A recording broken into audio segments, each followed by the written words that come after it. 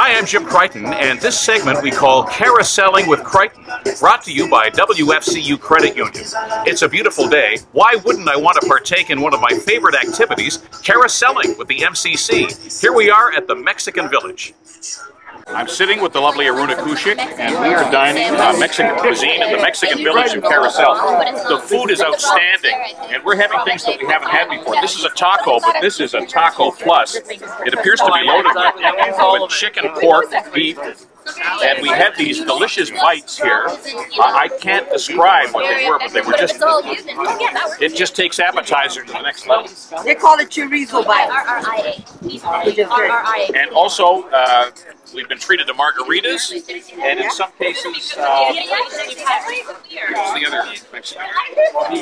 Mojito. Mojito was made for us. I prefer the margarita, but and I'll have to tell you how labor-intensive it was too. So much effort went into handcrafting.